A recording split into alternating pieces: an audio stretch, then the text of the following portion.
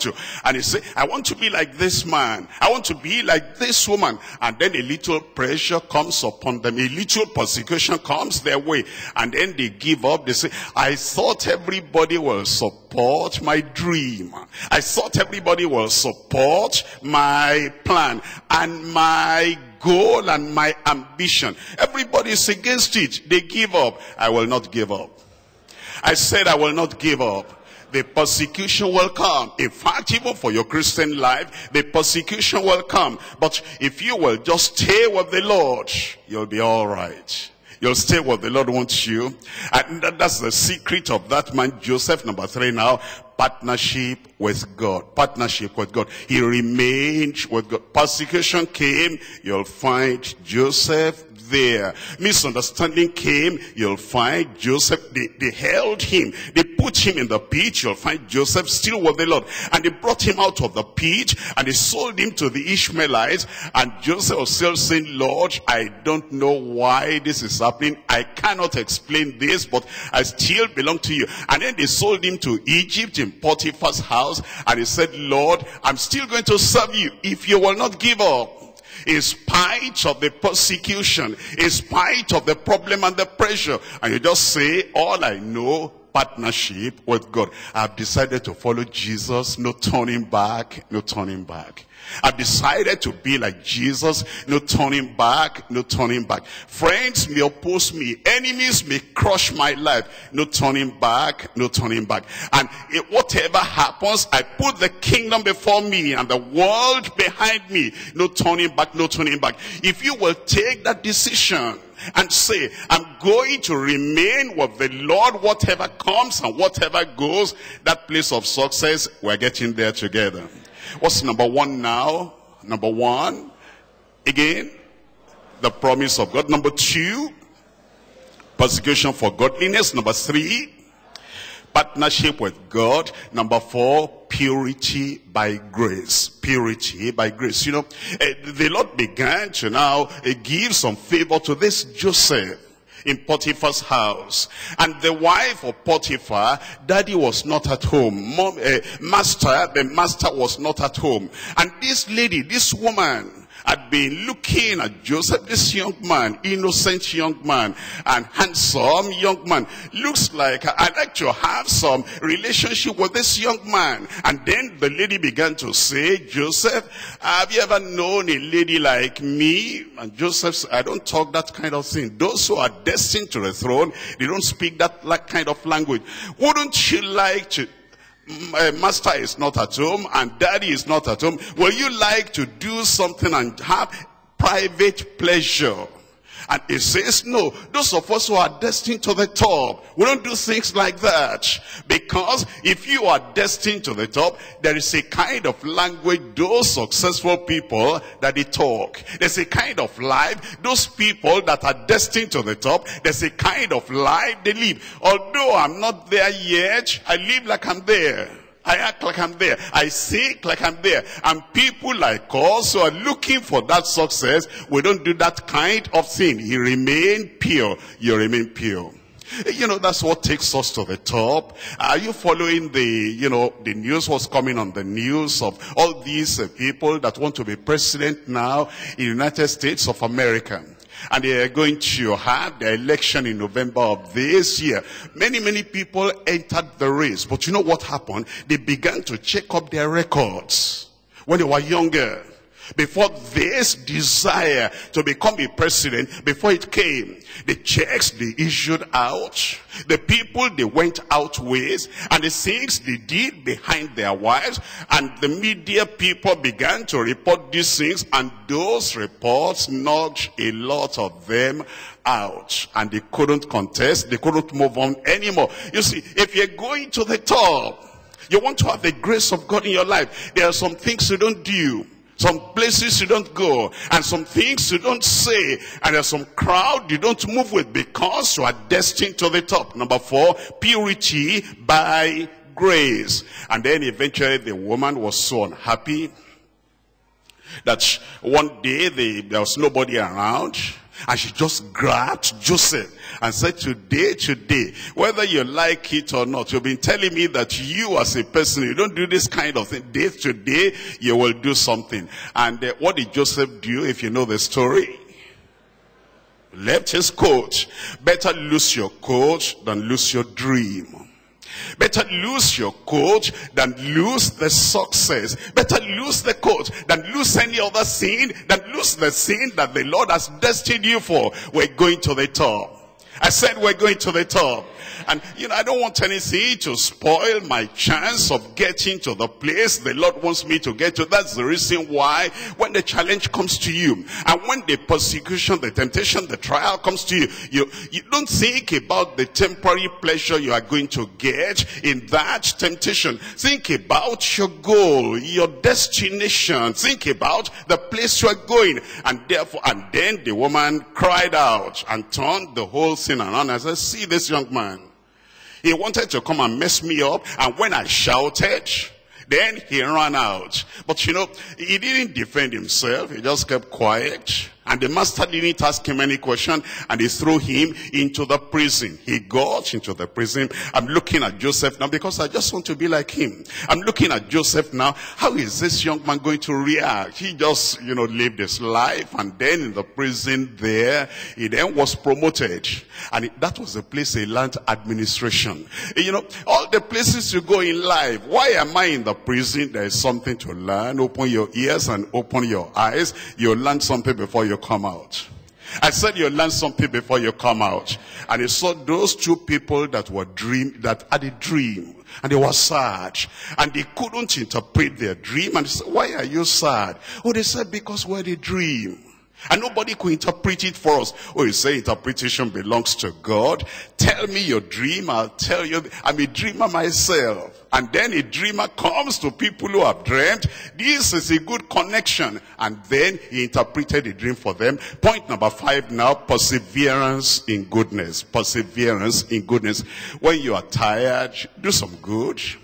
When you are persecuted, keep on doing some good. When people are putting some pressures upon you, keep on doing some good. You see, there are some people, they just give up.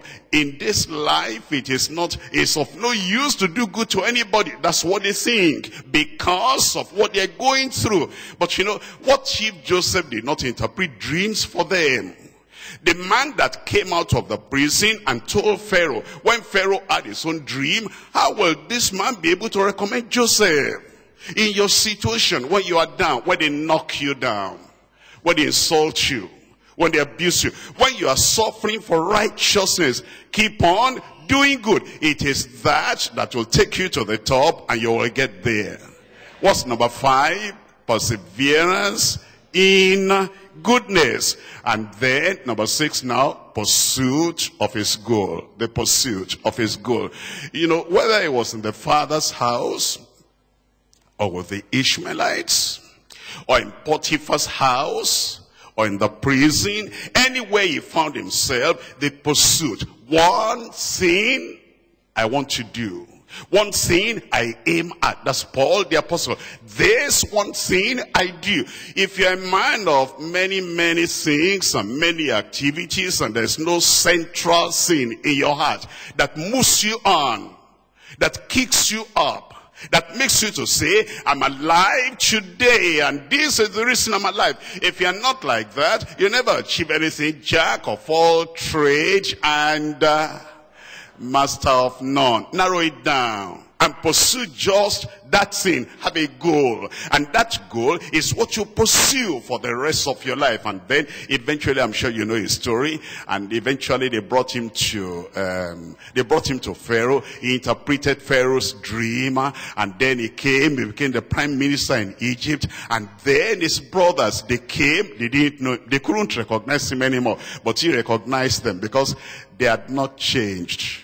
People who don't have any goals, you see them 7 years after, they have not changed. People who don't have any dream, they don't have any destination. If you see them 17 years after, they still remain the same as you saw them 17 years ago. They have not changed. But in the case of Joseph, he had changed so much. They couldn't recognize him. They couldn't recognize, even understand his language. And eventually they came and they bowed down, and then Joseph saw that the dream had been fulfilled. Your dream will be fulfilled.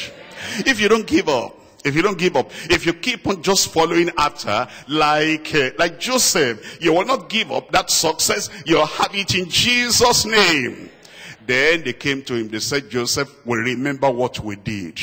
We're very sorry about it. They thought he was going to punish. He said, no, don't worry about that. God sent me here before you. Point number 7, praise to God. Praise to God. When you have got the success, when you have achieved that thing you are looking for, and now by the grace of God you are there, praise to God. In the case of Joseph, that's how God moved him from the point of the promise, and then he moved him to the top. I'm coming now. What's the second person we're talking about? Joshua. Thank you very much. Now this is Joshua. Everybody say Joshua. Thank you very much. As we look at Joshua, now it will take us a long time, but I'm going to cut it short. Moses was the leader of the children of Israel, and Joshua was just a minister unto Moses. And then God told Moses, he said, I'm calling you home, but Lord, the work is not finished.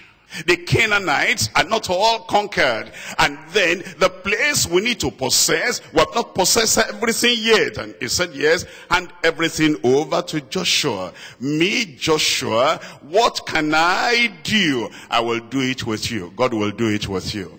I said God will do it with you. Remember, it must be that you are in the hand of the Lord, and the Lord is taking you to where he needs to take you. As I look at Joshua, in fact, Joshua chapter 1, we're looking at Joshua chapter 1. Joshua chapter 1, and we're looking at verse 7. Joshua chapter 1, verse 7. Verse 6, back up to verse 6. Be strong and of a good courage. Be strong and of a good courage. Look at verse 7. Only be thou strong and very courageous. Look at verse 9. Have I not commanded thee? Be strong and of a good courage. See, over and over, as was being told, just courage is what you need. Be strong and of a good courage. Look at verse 18, the latter part of verse 18. Only be strong and of a good courage. Am I learning something tonight? What I'm learning is, if I'm going to climb every mountain, if I'm going to cross every ocean, if I'm going to bring down the Jericho walls before me, if I'm going to defeat all the Canaanites that will stop my way onto success, there must be number one thing. What is that number one thing? Courage. Courage. Be strong and of a good courage. Now, when we talk about courage, what is courage? Some people say courage is fearlessness. Not really. You know, courageous people, you may have the fear, but then you don't give attention to that fear. You just act as if the fear is not there. You overlook the fear. And then in spite of the fear, in spite of the way you feel, the butterflies inside you that are kind of saying, who do you think you are? Do you think you can take on those people? You overlook all that, and then you're still courageous, and you keep ahead, and you do it. And people don't know you feel if you don't tell them. If you don't say, I'm feeling afraid, I'm feeling weak, I'm feeling insignificant, I'm feeling like a nobody. If you don't tell us, nobody will know. If you just, stand up and square your shoulders, and then even though you are fearful within, you look at the people face to face, eyeball to eyeball, and you say, God said, I'm going there and I'm going to get there. I'm telling you, everybody will clear out of the way for you. Point number one for Joshua is courage. Number two, Joshua. I love that Joshua. At that time, there was no school of science, but Joshua said, how can you take the land without any investigation? How can you take the land without even finding out? If you want to become a doctor, find out. You want to be a successful doctor, you're going to find out, what does it take? What subjects will I have to learn? You will do some investigation, get some information. Information is very important in this age of information data. And so he said, we're going to find out what kind of cities they are in, what kind of things they do. Point number 2, companionship. You need other people around you. Surround yourself with people that agree with your vision, with your dream, with your goal, with what you want to become. And it is that companionship with the people that matter. Association, affiliation with the people that matter, that will get you there and you will get there. Number 1 is courage. Number 2 is companionship. Surround yourself not with people be running you down every time. Who do you think you are? You can't do that. You can't make it. Even those of us who have been here for all these many years, what could we have done? If you listen to people like that, they will sap your energy. And they'll discourage you. And then you'll say, they say they cannot do it. They say I cannot. They say we cannot do it. And then you give up. I will never give up. I said I will never give up. And then, number 3, communion. Communion. When you look at it and look at chapter 5 eventually, it is no time to read that tonight. You'll find communion with God. And then they got into covenant relationship with God in their communion. And if you will always be in communion with the Lord, oh Lord, what shall we do? He saw that at the end of chapter 5. He saw that man, are you for us or are you against us? And then he said, I'm the captain of the army of the whole of the Lord. And then he bends down before him. The communion with the Lord, it will carry you somewhere. I said it will carry you somewhere. And then just after that, have you heard the story of the Jericho walls before? Did you hear that before? The Jericho walls was standing firm. And it was standing between them and the place they ought to go. And then Joshua got the instruction from the Lord. What shall we do? And the Lord said, you're not going to do anything. Just move around once a day. That's enough. And then secondly, move around. How easy it is when God is working with you to have success. And if you link up with the Lord tonight, you're going to have that success. And then on the 7th day, they went around. How many times?